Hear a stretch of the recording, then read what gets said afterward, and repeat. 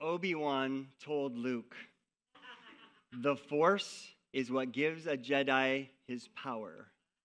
It is an energy field created by all living things. It surrounds us and penetrates us. It binds the galaxy together." I was gonna try to see if I could talk like him. I just could. I couldn't. It just always went to like a national accent or something. I couldn't get there. But Star Wars fans know that if a Jedi or a Sith can harness the power of the Force, then he can levitate objects. He can play Jedi mind tricks on people. He could see things before they happen. But the Force can also take control. So beware the dark side. Dun, dun, dun. That has nothing to do with the message today. But it does, I can build a bridge from there. I can build a bridge. Is the Holy Spirit just a force? I think a lot of people think that the Holy Spirit is just a force. Is the Holy Spirit an it? Or is he a he? We know that God the Father is a real person. We get how personality works for God the Father. We know that Jesus, God the Son, is a real person. But is the Holy Spirit a person? Interesting. Can you have a relationship, a friendship with the Holy Spirit? Let's talk about that. I didn't hear a lot of, oh yeah, so this message seems to be right on time. Okay, it's not a trick question. We're in a little series called Who is God? And so we're just looking at who is God. And in the first message, we talked about how this is a mysterious thing, but God is a Trinity. He is three in one. He is three persons, one being. There is only one God, and he exists in three persons: God the Father, God the Son, God the Holy Spirit. God the Father is not the Son. The Son, God the Son, Jesus, is not the Holy Spirit. The Holy Spirit is not God, is not the Father, but they are God. God the Father. The Father is God. Jesus is God. The Holy Spirit is God. Does that sound confusing? Does that sound otherworldly? Does that sound mysterious? Yes, and he's God. So, I mean, we are looking at the Bible intently, trying to discover what is God trying to teach us about who he is and what does it mean. God the Father is known by the name that he revealed to us, Yahweh. And it just means the eternally existent one. I am that I am. I will be what I will be. God's existence is not dependent on anyone else. He has no beginning. He has no end. He was not created. Jesus, God the Son, last week we heard how he is the living Word. He is the living Word of God. Again, that's sort of a confusing, mysterious thing, but we're just trying from God's Word, from the Bible, to understand as best we can who is God really. Not what does the internet say is God, not what do I think is God, but what does the Bible say is God? Because it's what he has written, it's what he has revealed to us. So that's what we want to know. Jesus is visible Yahweh. He is God that we can see. And we're so glad that God has revealed to him in that way. So today we want to take this next little step and ask, who is the Holy Spirit?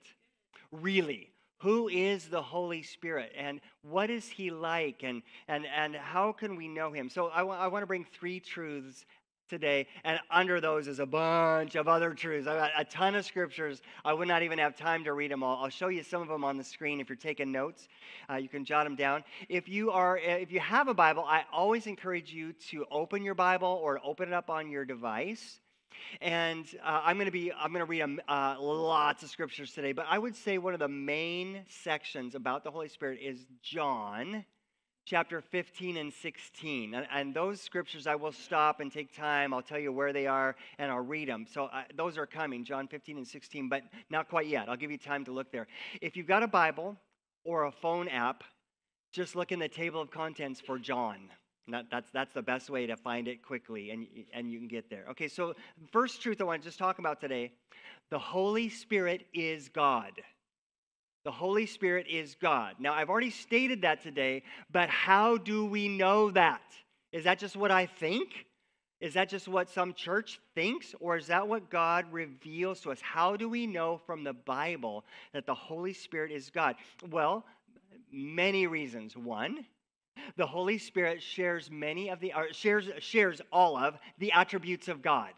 He shares the attributes of God. So, for example, the Holy Spirit is omnipresent. He is present everywhere at the same time. You cannot put the Holy Spirit in a box.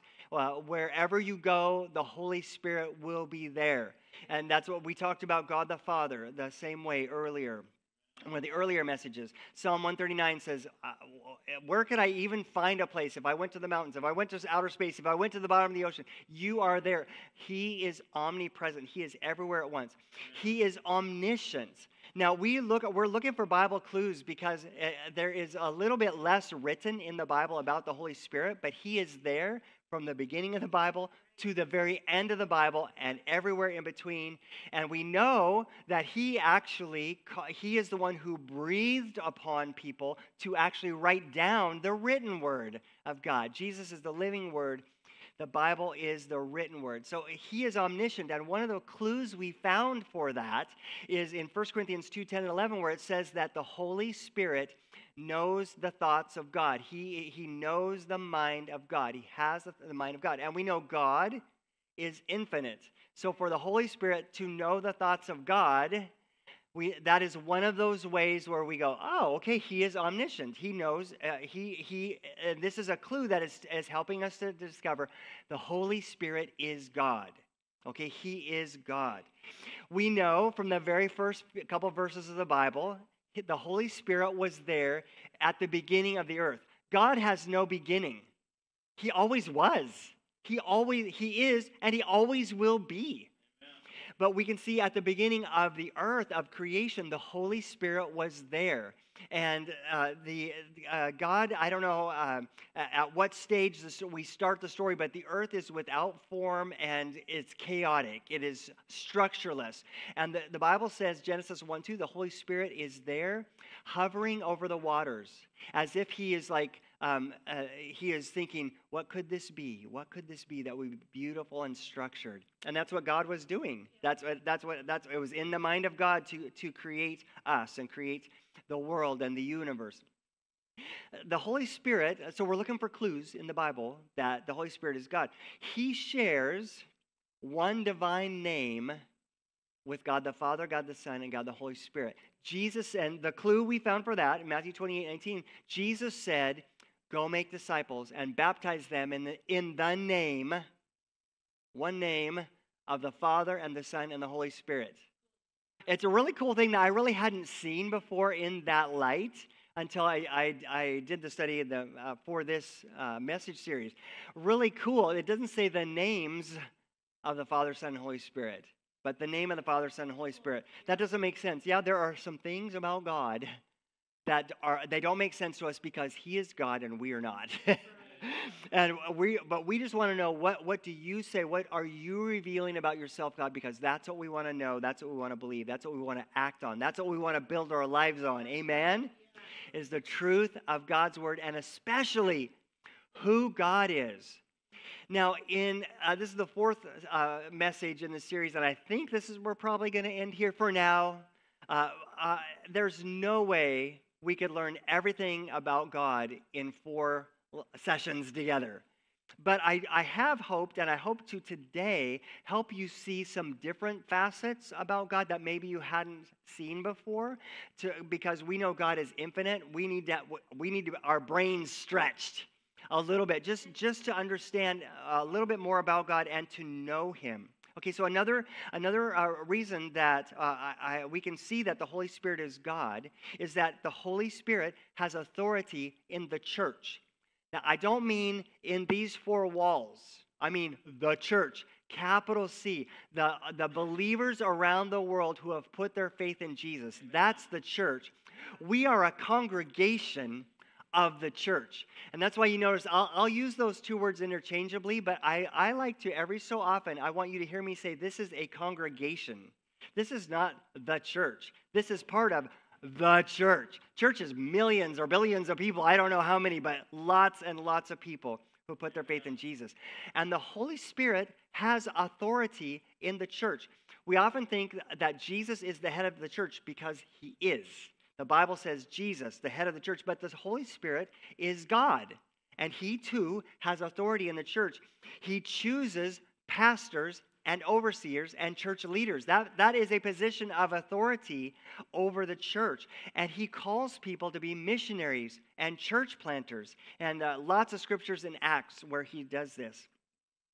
Another little biblical clue that we can see that the Holy Spirit is God happens in the early church. Some people did something very bad. Ananias and Sapphira are their names. And they lied.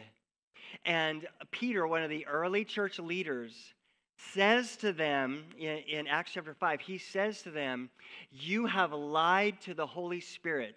You knew that you shouldn't, you had the opportunity to tell the truth, you didn't, and you've lied to God. That's another one of those just little internal biblical clues that he was using the Holy Spirit and God interchangeably, meaning it's another clue. The Holy Spirit is God.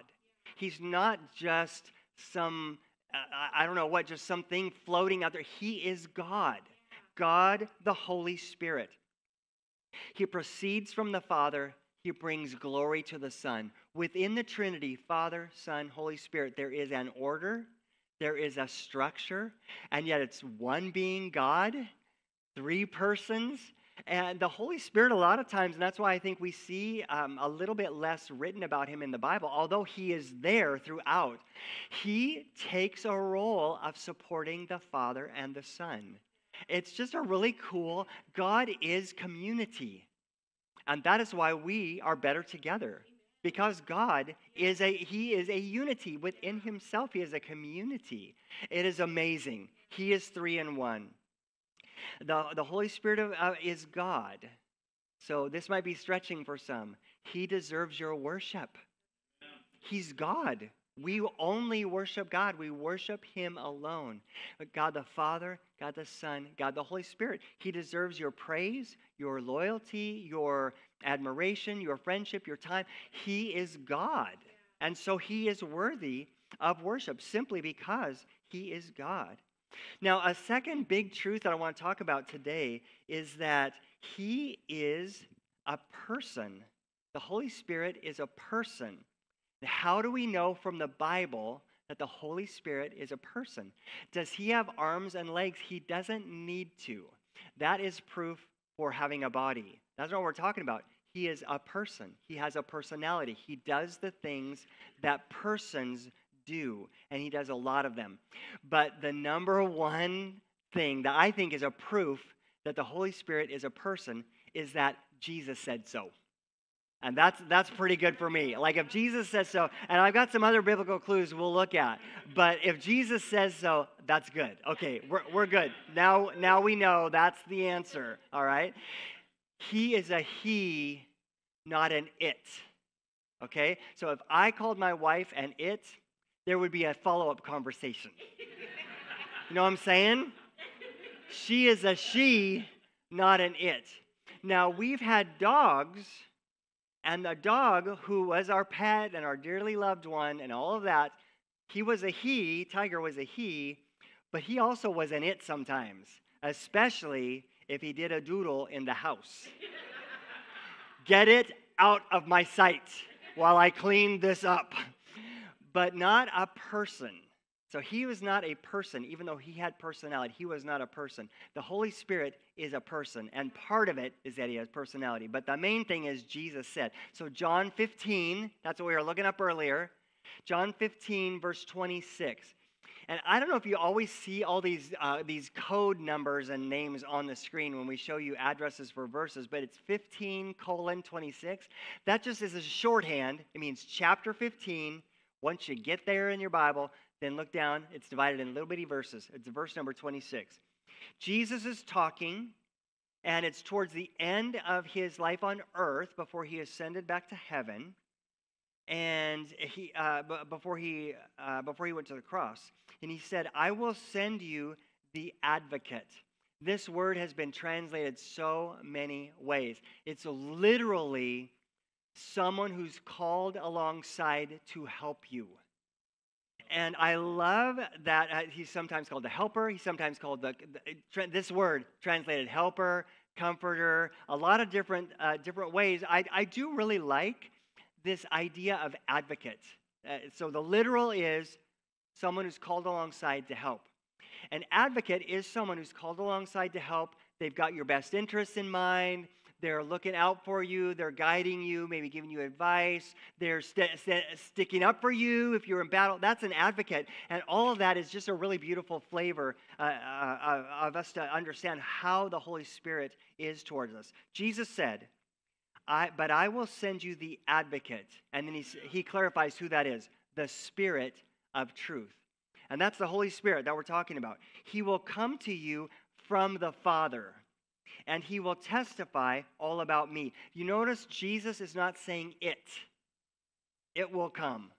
It will just sort of like vaporize around you. That's not what he's saying. He's saying he will come from the Father and will testify all about me. Testifying, our little dog Tiger could not testify, but a person can testify. John 16, so the next chapter, if you're on a Bible app, just swipe, and then you'll be in 16, verse 13 to 14. Jesus is still talking. This is a long passage where it's Jesus' final days with his disciples, and so he's talking to them.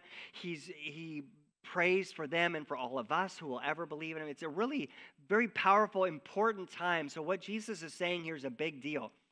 He said, when the Spirit of truth comes, he will guide you into all truth. So that's something that he does. He will not speak on his own, but he will tell you what he has heard. He will tell you about the future. He will bring me glory, Jesus said, by telling you whatever he receives from me. So all these things that Jesus just said the Holy Spirit will do, a force like electricity couldn't do those things. Electricity is powerful, but it can't testify, speak, tell the future, guide you. These are things a person does. And the Holy Spirit is a person. God is three persons in one being. Here's another thing the Holy Spirit does. The Holy Spirit also prays and intercedes for you, the Bible says in Romans 8. And when you don't have the words to pray, the Bible says the Holy Spirit prays for you. That is so amazing. So he's your advocate, your helper, your comforter. He is for you. He is sent by Jesus for you, for me, to help us, to advocate for us, to give us what we need. We know from the Scripture that the Holy Spirit can be blasphemed. We know that it's possible to curse him, to like say a curse at him. But you can't blaspheme against a rock or a piece of wood, but you can against a person. You can say something evil against a person. We know that the Holy Spirit can be insulted. From Hebrews 10:29, Paul, or the writer of Hebrews, says, "Don't insult the Holy Spirit." We know he can be insulted. All of these are internal clues that the Holy Spirit is a person. Here's another thing that's just something you may not think about every day. The Holy Spirit can be grieved. He can be grieved. In Ephesians chapter 4, verse 30, Paul wrote, "And do not grieve or bring sorrow to God's Holy Spirit by the way you live. Remember, the Holy Spirit has identified you as his own, guaranteeing that you will be saved on the day of redemption." So Paul, this early church leader, is writing, and he's saying, God's Holy Spirit has marked you. He has stamped you. This child belongs to God. He's watching out for you. He wants to make sure that you stay faithful to Jesus until your final breath, or until Jesus comes first, comes back, whichever comes first. He's watching over you. He sealed you for the day of redemption. And Paul is saying, so don't grieve him. Don't give him cause by the way you live, by the things you say or do or think to grieve him, to hurt his heart. Only a person's heart hurts like this. Only a person sorrows over something another person does. And I just want to linger here for just a minute because I don't think I've ever really talked about grieving the Holy Spirit, and we don't want to grieve the Holy Spirit. An author that is just one of those Assemblies of God pioneers that has written so much to help us understand who God is. His name is R.A. Torrey. And he wrote that the Holy Spirit is a holy person who comes to live in your heart and you belong to him. He sealed you. He's marked you. This child is a child of God. And the Holy Spirit says you belong to him, to God.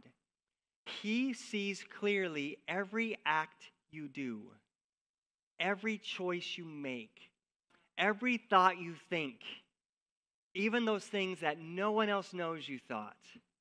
He sees every plan you make, every choice you make, and he is there. He knows what you allow into your life. And because he's in you, if you have put your faith in Jesus, the Holy Spirit has come inside you. And he is there with you, and he's very present. He's your advocate.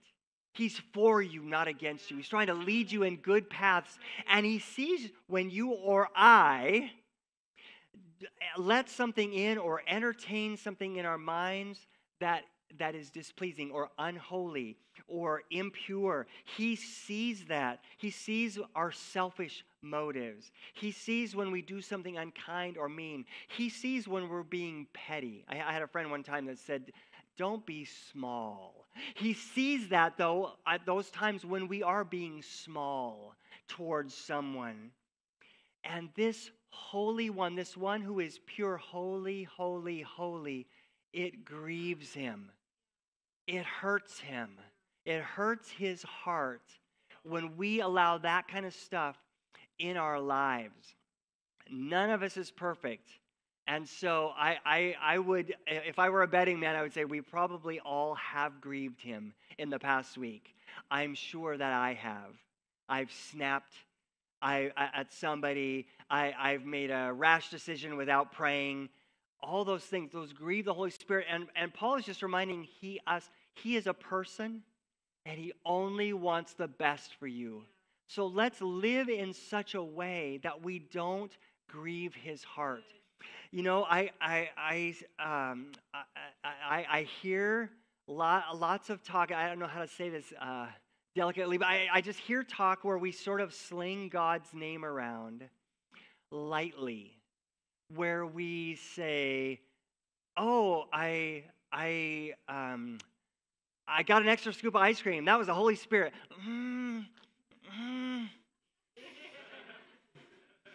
I would just say, let's just be careful about how casual we are with God. He is your friend. He lives inside you. He's a friend that sticks closer than a brother, but he's still God. So is it possible to love someone and also respect them? I think it is.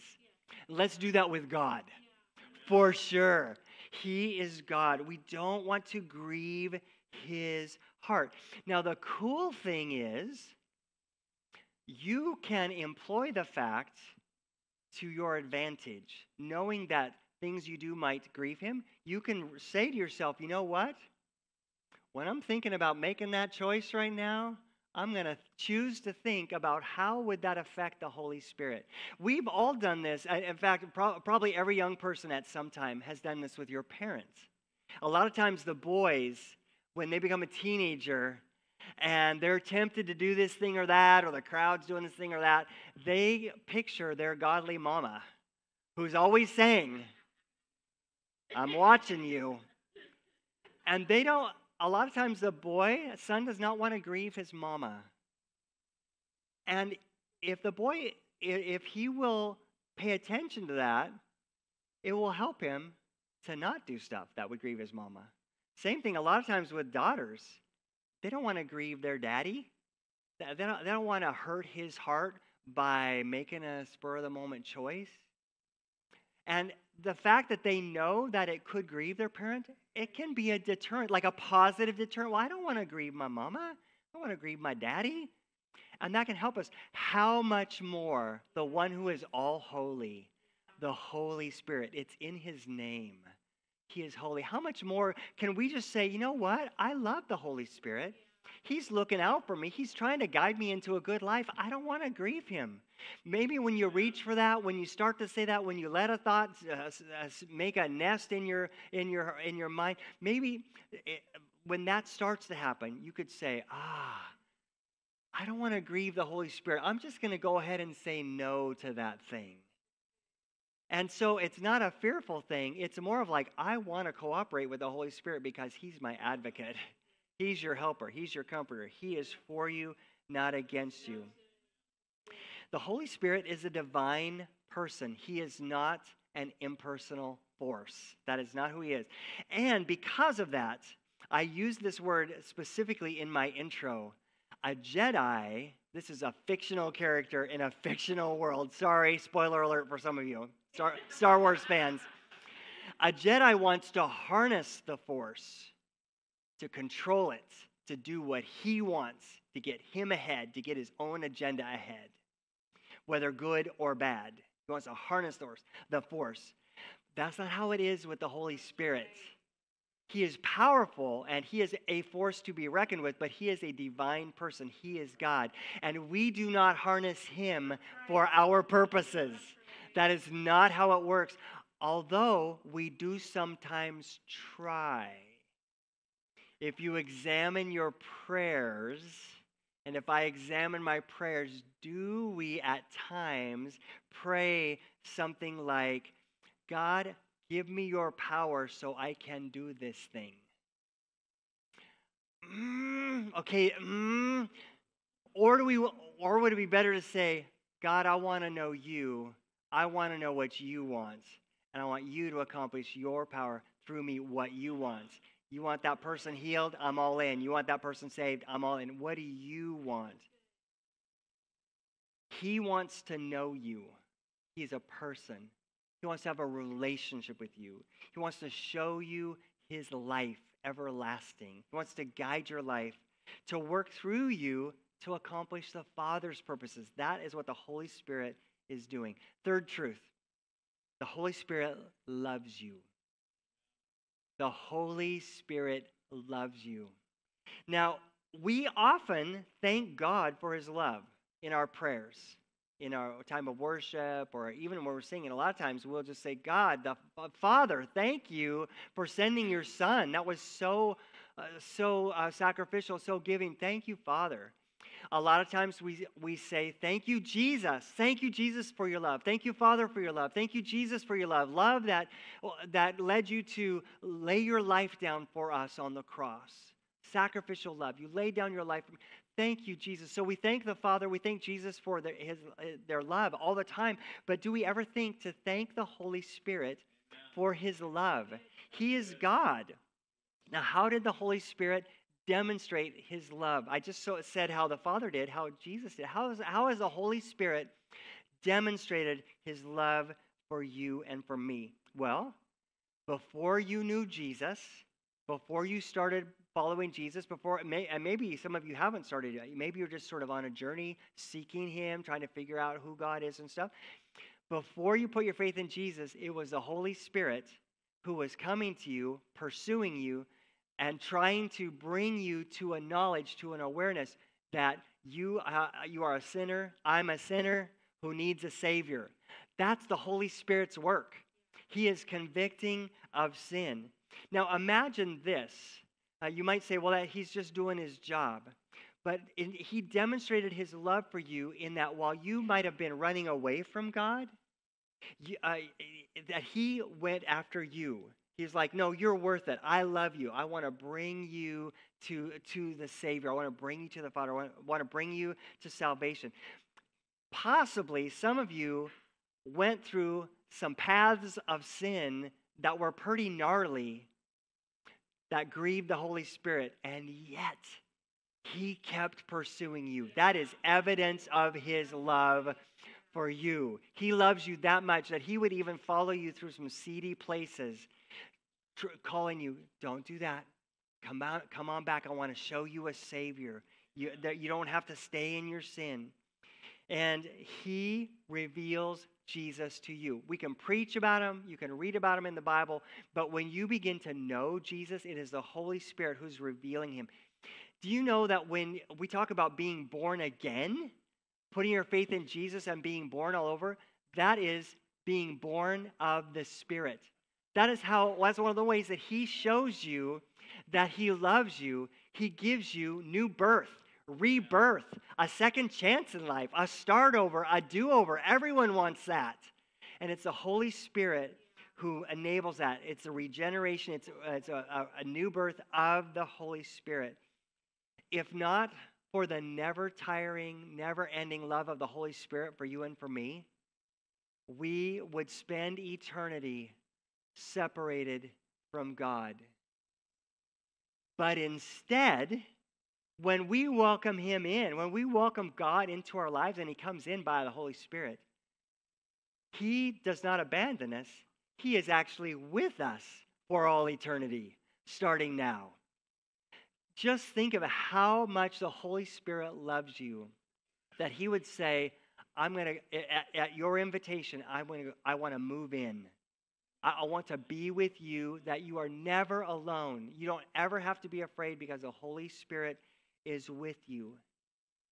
You will never be separated from God, from his presence, because of the Holy Spirit. He's your advocate, your comforter, your teacher, your guide. He is everything you need. He is God. I read a quote from David Diga Hernandez, and he wrote, "The precious Holy Spirit, the very same who hovered above the face of the deep when the Father spoke all things into existence, this precious Holy Spirit comes to forever abide with us, the very moment we receive God's gift of salvation. The Holy Spirit gave breath to the beginning, skills to the crafters of the tabernacle items, dream interpretations to Joseph." These are Bible stories we're referring to. The Holy Spirit gave wisdom to Solomon, psalms to David, a revelation to the prophets, and power unto the early church. The same Spirit who was in them dwells in you. And what's more, the exciting reality is that he can be known because he is a person. More than a force or a feeling, the Holy Spirit can be your friend. And I like that quote because there's that alliteration. I love it. 3 F's. More than a force, more than a feeling, the Holy Spirit can be your friend. You can learn what it is to walk in freedom, power, holiness, and fellowship with the Holy Spirit. Wow! So we've been learning about this great God who created the universe, this Holy Spirit who is present everywhere at once, pursuing us and trying to lead us to Jesus. And he's so vast and so great, but the good news is he loves you. He knows your name. He even knows your middle name. I don't even know your middle name. He knows how many hairs on your head. He knows everything about you, and he loves you, and he's for you, and he's your advocate and your guide. So how can you develop your own friendship with the Holy Spirit? He often is sort of the neglected by us member of the Trinity, but he's there, and he is in you if you put your faith in Jesus. How do friendships of any kind grow? Through time spent together, conversations, and shared activity. The same way you build any friendship with another person on earth, you can build a friendship with the Holy Spirit. So take time with the Holy Spirit. A great way to do that is to read some of the Bible every day. Our church, our congregation has a Bible reading plan. It's on our app. It's on our website. Just sit down, take a little time, carve out some time with the Holy Spirit. Read the Bible. Talk to the Holy Spirit and say, Holy Spirit, I'm reading this. Help me to understand what you want me to know from this. Help me to understand what you're trying to convey through this. Help me to draw closer to you, and just spend a little time with the Holy Spirit and talk to him. Talk to him like you would talk. You don't have to talk all weird. Just talk like you would talk. Be authentic. Be real with the Holy Spirit and invite him in to your day. That's time, conversation, shared activity. As you go about your day, say, Holy Spirit, would you come with me? And be ready for him to interrupt your day. I don't know if you're like me. I have a list prioritized in order for every single day plus. But when you are doing a shared activity with the Holy Spirit, when you're living life with the Holy Spirit, he may say, we're going to set that aside for a second because I do need you to go over here and talk to this person for a moment. And that is the best shared activity of all. When you can feel the Holy Spirit saying, go here, do this, pause just a moment. And you can see what he was doing through that. You got to encourage someone, tell them God loves you, or whatever he lays on your heart, pray for him. Wow, that is a shared activity that will build your friendship with the Holy Spirit. It's so amazing and so cool. Jesus said, I'm not leaving you alone. I'm going to send the advocate, the helper, to you. He wants to be in a deep relationship and a growing deeper relationship with you. Pastor Vlad Savchuk said that he changed his prayer from God, give me your power, to Holy Spirit, I want to know you better. And that inspired me because I have prayed that prayer many a time. I want the power. But probably what precedes that is the presence. The presence. It's being with the Holy Spirit, actually knowing him, actually knowing what he would want to give power for. That's a great precursor to his power flowing through your life. Just like the prodigal son started out by telling his father, give me what's mine. But after he reached a broken place in his life, his prayer changed to, make me your servant, Father. And what did the father do in that story? He said, oh no, I'm calling you higher than that. I appreciate your heart, but you are a son. Wow, I love it.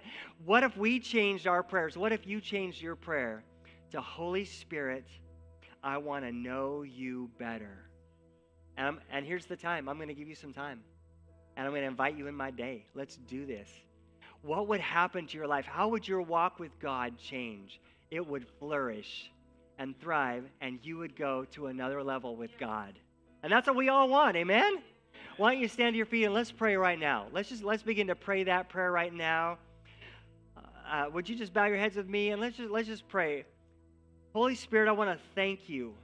Thank you, Holy Spirit, for loving us enough to pursue us when we were running the other way from God. Thank you, Holy Spirit, for revealing I'm a sinner because we're all a sinner. Thank you, Holy Spirit, for showing us a Savior. Thank you, Holy Spirit, for just revealing Jesus to us. Thank you, Holy Spirit, for being our advocate, our guide, our helper, our teacher. Thank you, Holy Spirit, for reminding us of the words and works of Jesus. Thank you, Holy Spirit. Thank you, thank you, thank you. Holy Spirit, we want to know you better. We want to know how you think and what your plans are for our day and for our lives. We want to know what your plans are for the world. We want to know what you're crying about today. We want to know what's grieving you today. We want to know what you're laughing about today. We want to know what you're shouting for joy about today. Holy Spirit, we want to know you better.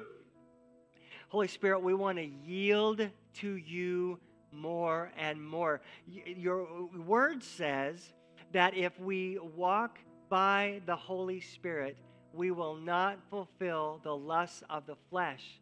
And then we will grieve you less and we'll feel closer and the cycle will keep going. So Holy Spirit, help us.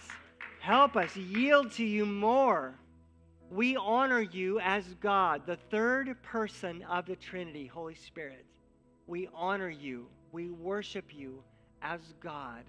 With your head still bowed, I'm wondering if some of you today are in the same boat I am at. And that is, I want to know the Holy Spirit more. Anybody want to have a deeper friendship relationship with the Holy Spirit? Let me just see your hand if that's you. And Lord, you see our hands. Our hands raised right now are a sign of hunger and a sign of desire for your Holy Spirit. We do want you, Holy Spirit. Now that we know how much you want to be our friend and our advocate, we want to be your friend. And so, Holy Spirit, I pray right now that you would help us to begin to think over our week. Lord, we've got such a busy week coming up. Lord, show us where and when we could just set aside some time and make you first. Even if it's for a few minutes, Lord, show us where. Holy Spirit, guide us to a time with you. Guide us into conversation with you. And today, Lord, guide us into shared activity with you. Interrupt our drive home if you have to. When we get home, interrupt our TV plans.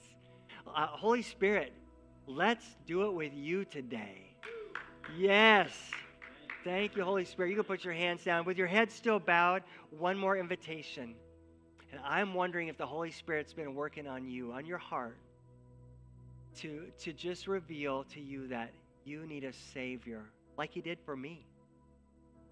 If you have not put your faith in Jesus, then the Holy Spirit has not yet come in to live inside you. So I want to invite you to put your faith in Jesus today. How do you do that? Turn away from your sins, turn your life over to Jesus, and let Him be your leader, the leader of your life. And when you make that decision, you are born again, born of the Spirit, and the Holy Spirit comes to live inside of you. It's amazing. God with you.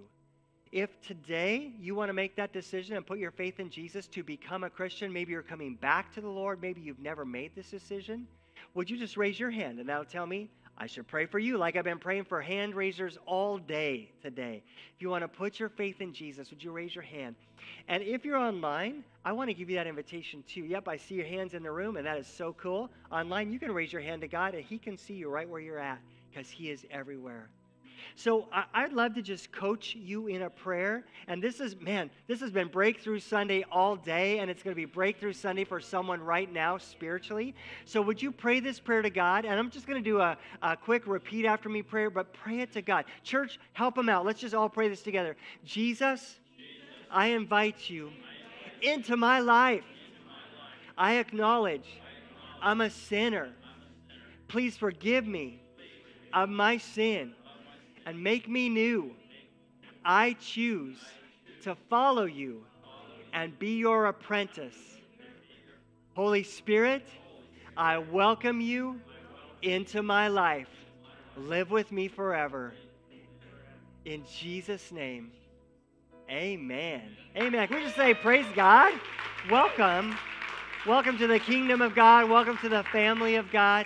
And if you just put your faith in Jesus just now, or if you've done it recently, a couple things. Be baptized. And then Pastor Christian is going to tell you about a resource we have for you.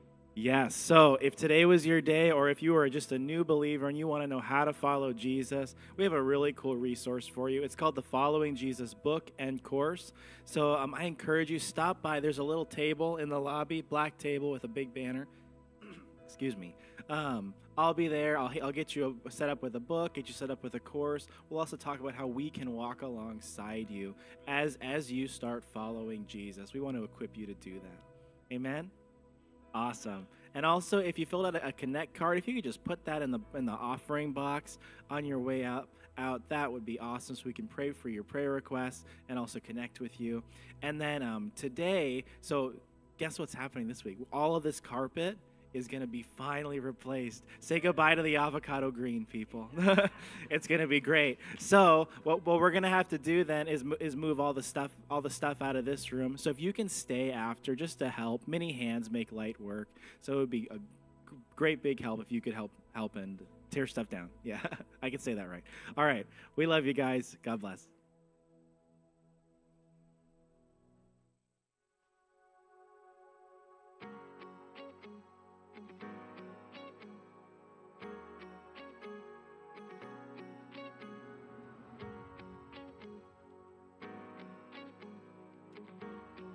Those of you staying to help tear down, let me give you a little bit of instruction. All of the chairs in the worship center, we want to stack in stacks of 8.